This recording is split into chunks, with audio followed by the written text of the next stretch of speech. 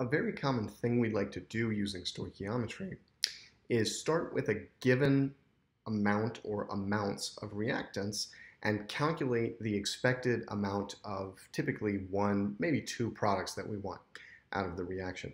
And in order to do this, we're going to use the tools of stoichiometry we've already seen and introduce a couple of new ideas in this video when we don't have exactly the right ratios of reactants corresponding to the balanced chemical equation, for example. So this video is all about reaction yields. How much yield of product should we expect out of a reaction given the reaction's parameters? And how do we really judge the quality of a reaction based on the mass of product we actually do observe versus our theoretical expectation? So we're going to focus on the theoretical expectation first, and then at the end of the video, zero in on percent yield, which is a measure of reaction quality that relates to how much product we actually got relative to our theoretical expectation. So before we begin, I wanted to introduce this concept of the stoichiometric amount. The stoichiometric amount is the exact quantities of reactants that combine according to the balanced chemical equation, and it's often talked about in a relative sense. So if we go back to our pancake recipe as a metaphor or analogy for a balanced chemical equation, there is a stoichiometric amount of each other ingredient corresponding to these amounts of mix. So what's the stoichiometric amount of milk that corresponds to 2 cups of mix? Well, based on our balanced chemical equation, 1 cup reacts with 0.75 cups of milk. And so if I've got 2 cups of mix, it's going to take twice as many cups of twice the amount of milk, we would say, to consume those 2 cups of mix. So 1.5 cups of milk and 2 eggs. So the stoichiometric amount of eggs corresponding to 2 cups of mix is 2 eggs. And of course, this entire mixture would give 16 pancakes. We'll come back to that in a second. If we go to 3 cups of mix, well, now everything's multiplied by 3. So the stoichiometric amounts of milk and eggs are now 2.25 cups and 3 eggs. And if we go back down to 1.5 cups of mix, we can take our balanced chemical equation and multiply everything by 1.5 to get the stoichiometric amounts of the other ingredients, 1.125 cups of milk and 1.5 eggs. And works equally well on the product side as I alluded to with the first example. So we can make 16 pancakes. That's the stoichiometric amount of product corresponding to the 2 cups of mix, assuming I have enough of the other ingredients. With 3 cups of mix and all the other required ingredients, I can make 24 pancakes. That's the stoichiometric amount of pancakes corresponding to 3 cups of mix. And you probably see where this is going. If I start with 1.5 cups of mix, the stoichiometric amount of product I should expect out is now 12 pancakes. So these stoichiometric amounts are really the exact amounts that combine according to the balanced chemical equation, or the balanced recipe, if you will, as we see here.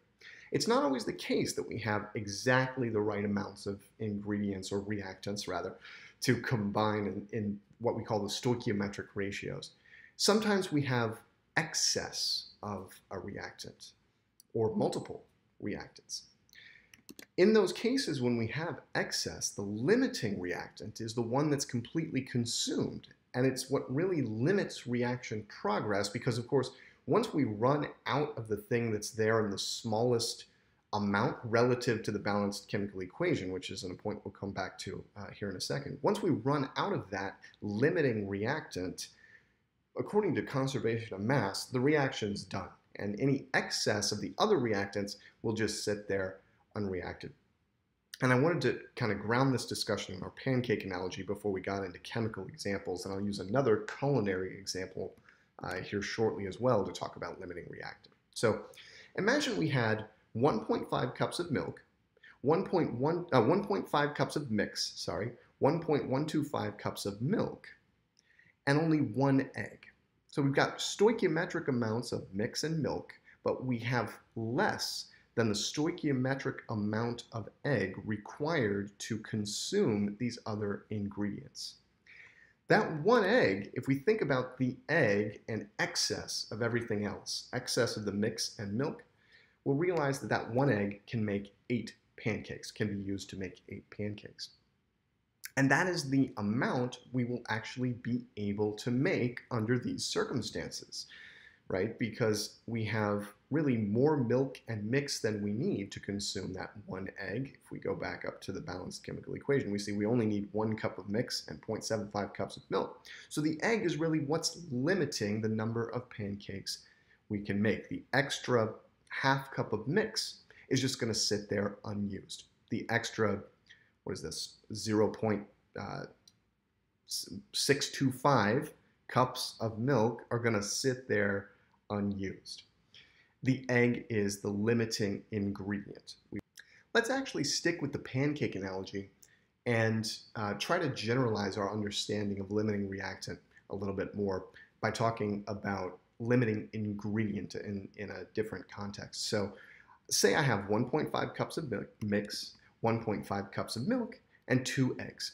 Which ingredient limits the number of pancakes I can make in this situation, given this recipe here? And the recipe is critical because it tells me how much of each ingredient I need to make a certain number of pancakes.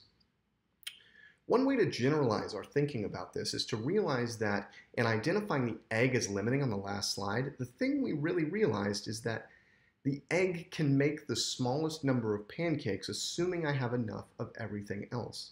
So we can ask this question, how many pancakes can I make with each of those ingredients, forgetting about the other ingredients and just treating that ingredient in isolation, or that ingredient relative to pancakes, and assuming I have enough of everything else, and using the idea that the smallest number of pancakes that I can make corresponds to the limiting ingredient. We're going to apply this idea in a chemical context in a perfectly transferable way here in a couple of slides. But for now, let's talk about pancakes. So with 1.5 cups of mix, I know I can make 12 pancakes. That's just multiplying the 8 in the balanced recipe by 1.5, 12 pancakes. 1.5 cups of milk, that's twice as much in the balanced recipe, and so I can make twice as many pancakes, 16. With 2 eggs, again, that's twice as much as I see in the balanced recipe, 1 egg in the balanced recipe. So with 2 eggs, I can again make 16 pancakes. The mix here can make the smallest number of pancakes. This is our smallest pancake yield is associated with the mix, is one way to think about this. Therefore, this is the limiting ingredient.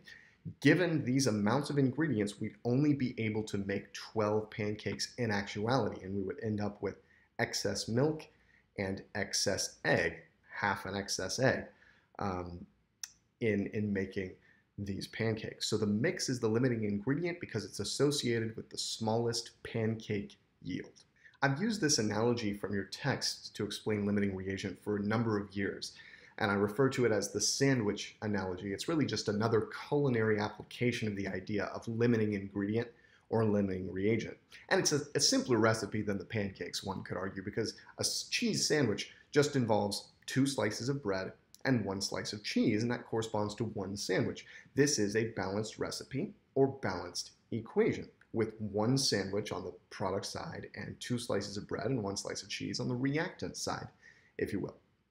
In a limiting reagent problem, that will be given. You'll also be given initial conditions, meaning the amounts of reactants that I am combining in a chemical reaction, or in this case, to make sandwiches.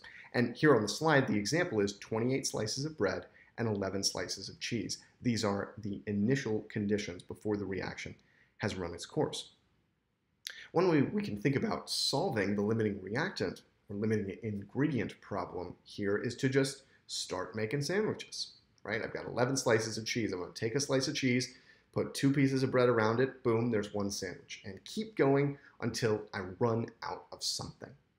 If I do that with the amounts of ingredients that I've got here, I will end up with 11 sandwiches, right? 1 slice of cheese corresponds to 1 sandwich, so I can make 11 sandwiches from these 11 slices of cheese, and I'll end up with some bread left over, because to make those 11 sandwiches, I only need 22 slices of bread, not 28. And so under these conditions, under these initial conditions, initial amounts of reactants, cheese is the limiting ingredient, and bread is what we call in excess.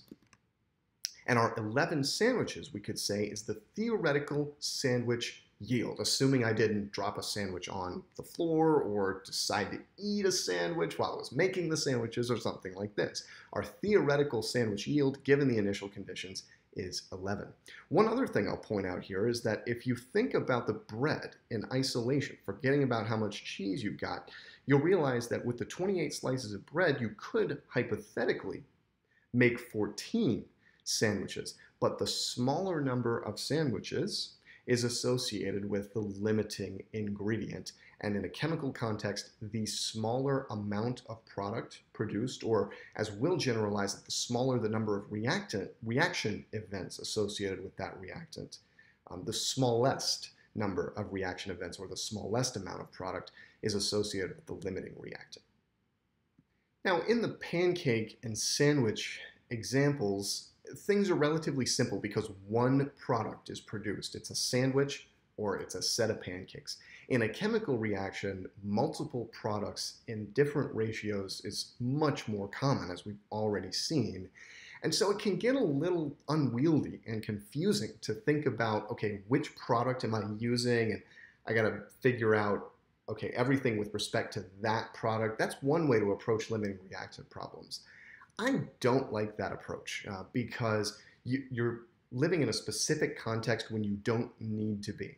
And you don't need to be if you understand the concept of a reaction event, which we're going to introduce here. This idea that every time a reaction occurs, we can say a reaction event has taken place, and we can count those to figure out limiting reagent without ever worrying about how much product is produced, unless we need to figure that out, which we can again do from our count of reaction events. So we're going to define it here, and then we'll see how it can be applied to solve limiting reactant problems over the next few slides. A reaction event is simply a single occurrence of a reaction. It's just a reaction taking place one time at the molecular level, one combination of reactants to form one set of product molecules.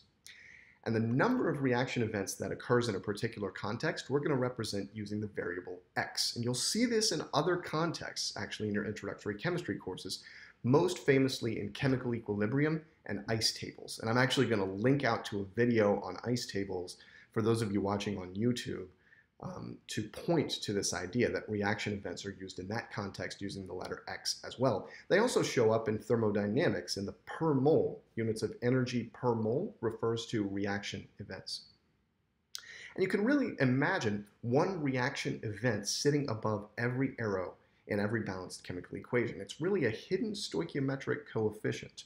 One occurrence of the reaction happens every time all these reactant molecules form all these product molecules, right? And it takes a very unwieldy looking reaction like this with crazy stoichiometric coefficients and really reduces it down, particularly the product side, to something fairly simple.